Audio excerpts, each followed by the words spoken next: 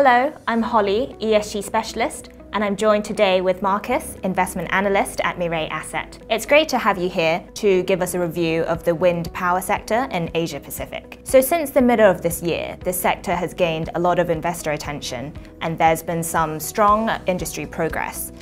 So what's been happening? There are two key changes that are happening this year. First, we see a global interest to look for opportunities and sectors that are beneficiaries under the carbon neutral initiative. And they found wind power plays an important role in the global renewable energy mix, similar to solar power, which are critical for Asian countries when they are lowering their dependency on fossil fuels. Second, we see a stronger than expected wind farm project procurement in China. This comes as a surprise because 2020 was the year the Chinese government ends the subsidy to onshore wind farm project. But in 2021, without the subsidy, we still see a very large demand for building and running wind farm project in China.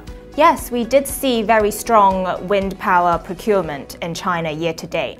41 gigawatts was recorded in China for the first 3 quarters in 2021, which was the second highest in history, much higher than the 17 gigawatts for the same period last year. So what's driving such strong demand? In the past decade, we see wind power sector has been heavily dependent on the government subsidy and government policy.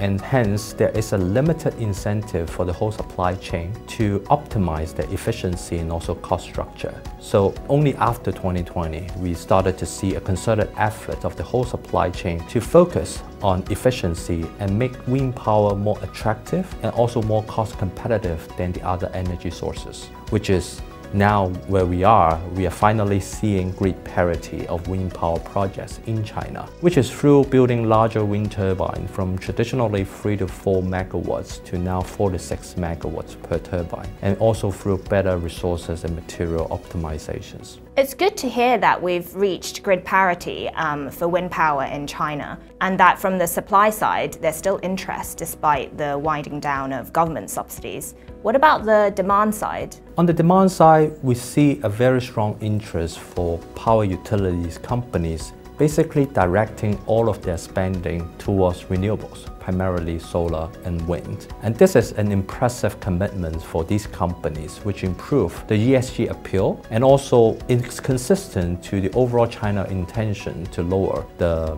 carbon emissions and also achieve carbon neutral by 2060. Absolutely. The transition from fossil fuels to renewables is a very important part of the E and the ESG when it comes to decarbonizing global economies.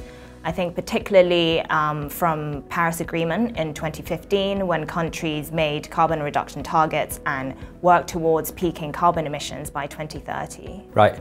I noticed the COP26 meeting just ended in the middle of November this year. What's your takeaways and also the implications to renewables? Well, some countries like India and Brazil, they publish new targets that are more ambitious. Other countries like China, they publish more concrete plans for how they'd go about peaking carbon emissions. For example, from China, new industry targets were announced, which included non-fossil energy consumption to exceed 80% by 2060, which would mean renewables could account for 95% of China's power supply by 2045. So clean electrification is really important for national decarbonization plans. So for solar in China, China already has the largest solar power capacity.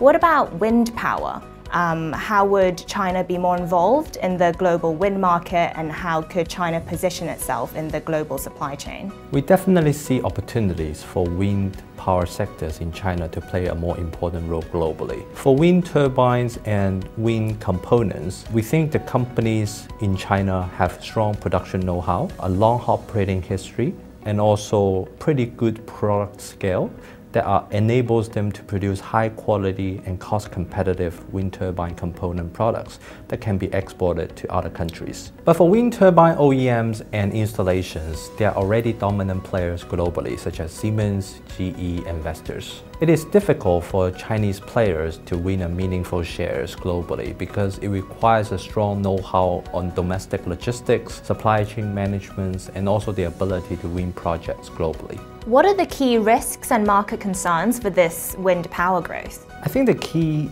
risk of the sector is still around margins. On one hand, most of the players in the supply chain wants to make wind power more attractive, so they want to bring down the wind power prices relative to the other energy sources. On the other hand, we see inflationary pressure from raw materials, from shipping, and also from labor. So it would be a challenging task for the wind players in China and also in Asia Pacific to be able to keep stable and good operating margins going forward. Understand. Thank you very much for your insightful sharing, Marcus. It's interesting to hear the drivers behind the strong demand for wind power, not only driven by low carbon policies and government subsidies, but also wind power reaching grid parity in China. And it's also interesting to hear about China's position within the global supply chain, considering the industry landscape and the strengths and expertise of Chinese manufacturers. Thank you again, and we look forward to sharing more insights in future videos. Thank you.